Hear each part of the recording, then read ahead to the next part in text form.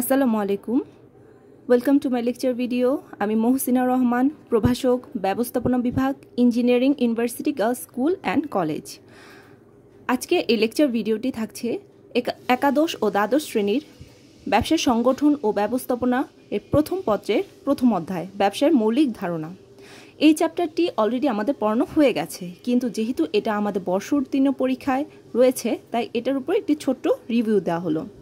দেখো, এই চ্যাপ্টারে আমরা পড়েছি মূলত ব্যবসা কি, কাকে বলে, ব্যবসার অন্তর্ভুক্ত কোন কাজগুলো পড়ে, ব্যবসার করতে হলে কি কি প্রয়োজন, সেসব কিছু। কিন্তু আমরা যদি এই ছকটি খেয়াল করি, মানে ব্যবসার আওতা বা পরিধি বিষয়বস্তু যদি ছক করি, তাহলে ছকটি খেয়াল করলে আমরা পাবো এই চ্যাপ্টারের প্রায় সব কিছু এখানে রয়ে গেছে। তাহলে দেখো, আমরা কি পড়ছি কি ব্যবসায়। ব্যবসা একটি বৈধ অর্থনৈতিক কাজ, যেটা মুনাফা অর্জনের উদ্দেশ্যে করা হয়।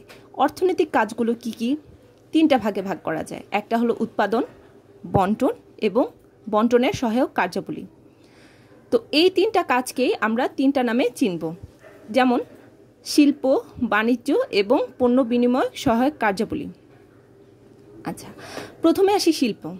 শিল্প উৎপাদনের বাহন, অর্থাৎ প্রকৃতির যে সম্পদগুলো আছে সেগুলো সংগ্রহ করে বা আহরণ করে এর উপযোগ সৃষ্টির মাধ্যমে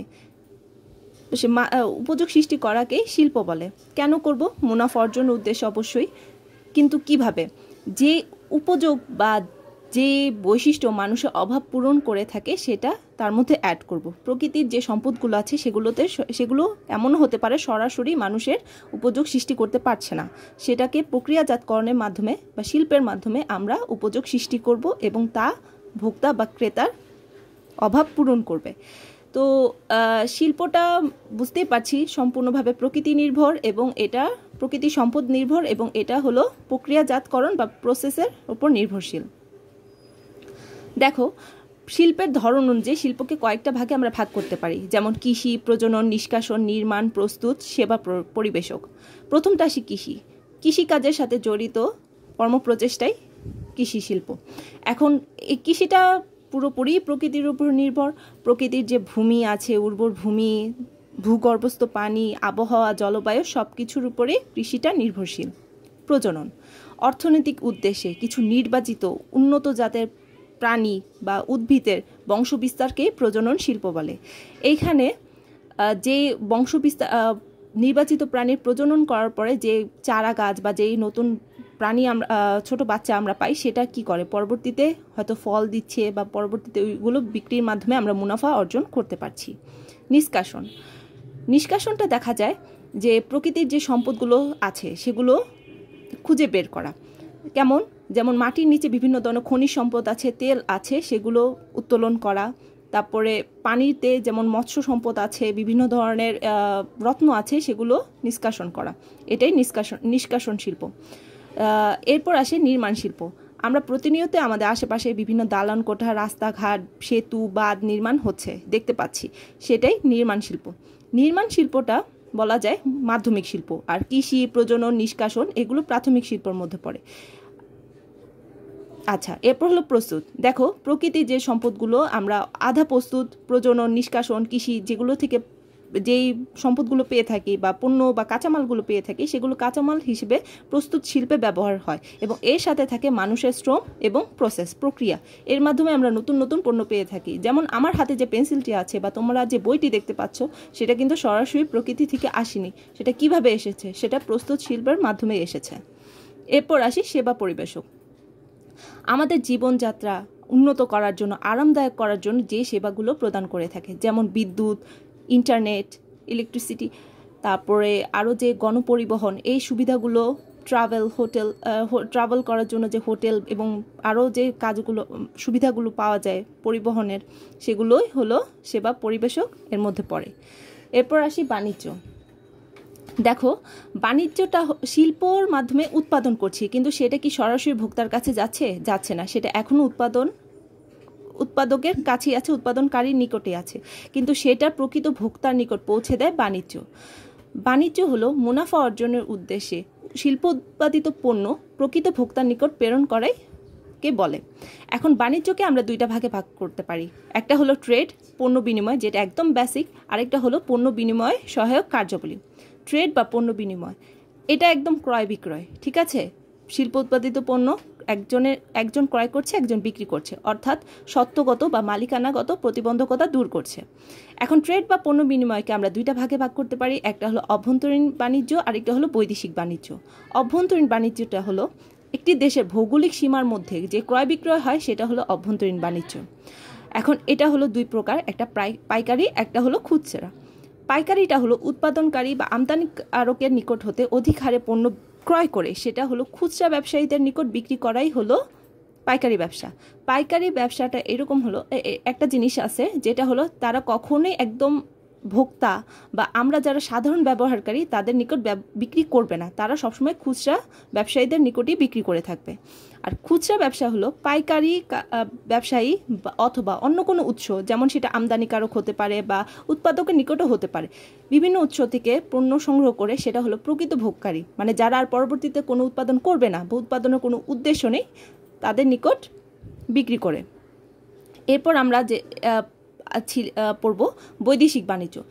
আমাদের এটা ছিল, অভ্যন্তরীণ বাণিজ্য ছিল নির্দিষ্ট ভৌগোলিক সীমার মধ্যে, বাট যখন ক্রয় বিক্রয় কাজটা ভৌগোলিক সীমার বাইরে চলে যায়, মানে একটি দেশের সাথে একটি দেশের ব্যবসায়ীর সাথে অনেকটি দেশের ব্যবসায়ী বা ক্রেতার সাথে ক্রয় বিক্রয়টা হয়, সেটা হলো বৈদেশিক বাণিজ্য।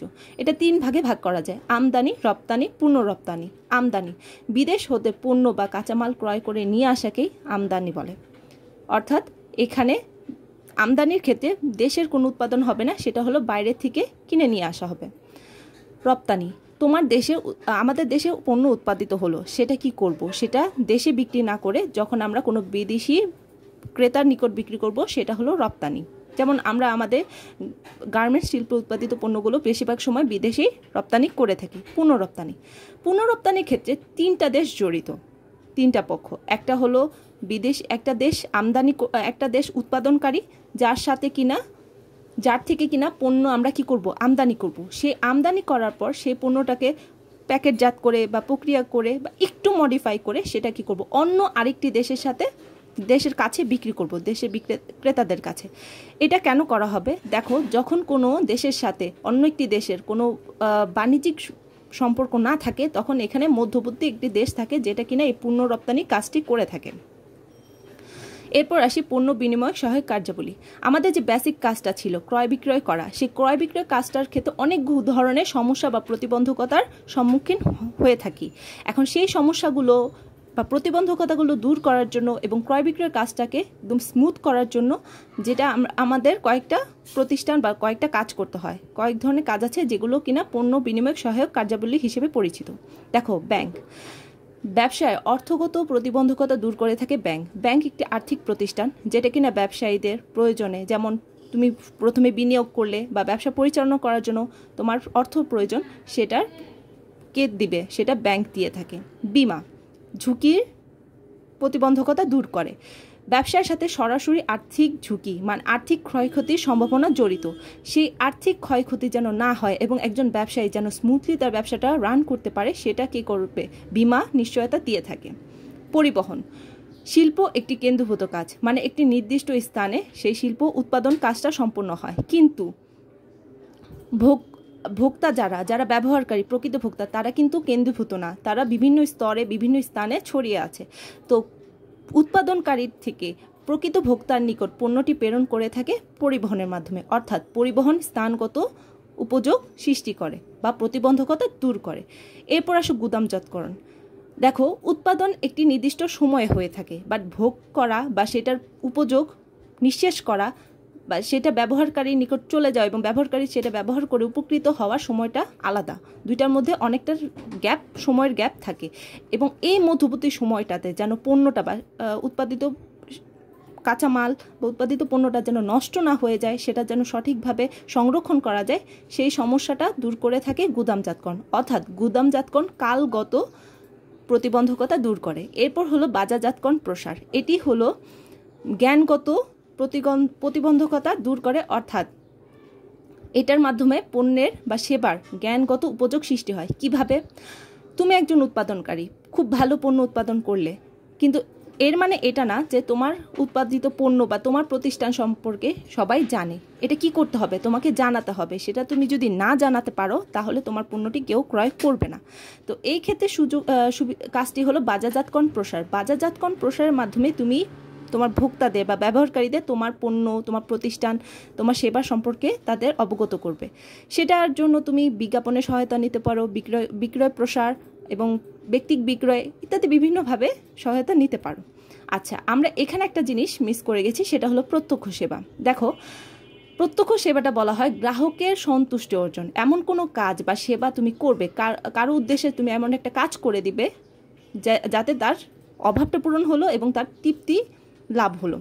এখানে তুমি কোনো দৃশ্যমান, যেটা ধরা যায়, ছোঁয়া যায়, বহন করা যায়, এরকম কোনো বস্তু তুমি তাকে দিবে না। এখানে কি করবে, তুমি কোনো কাজ বা সুবিধা প্রদান করবে এবং সেই সুবিধাটার মাধ্যমে তার অভাব পূরণ হবে। প্রত্যক্ষ সেবা কারা দেয়? কিছু স্বাধীন পেশায় নিয়োজিত ব্যক্তিগণ, যেমন ডাক্তার, উকিল, অডিটর, তারা সেবা দিয়ে থাকেন এবং তাদের এই সেবাটার মাধ্যমে তারা কি করে, অর্থ উপার্জন করে থাকে। দেখো, এই ক্ষেত্রে যখন একজন মানুষ এককভাবে সেবা প্রদান করে সেটাকে বৃত্তি হিসেবে নেওয়া যায়, বাট একসাথে যখন কয়েকজন ডাক্তার বা উকিল সেবাটা প্রদান করে থাকবেন সেটা আমরা প্রত্যক্ষ সেবা বা ব্যবসার অন্তর্ভুক্ত করব। আচ্ছা, তো মোটামুটি আমরা জানলাম ব্যবসায় কি কাজ, শিল্প কোনটা, বাণিজ্য কোনটা, প্রত্যক্ষ সেবা কোনটা, তারপর শিল্পের সাথে কোনগুলো জড়িত, বাণিজ্যের সাথে কোনগুলো জড়িত। তো আজকের লেকচারটা এই পর্যন্তই। ভালো থাকবে, সুস্থ থাকবে। আসসালামু আলাইকুম।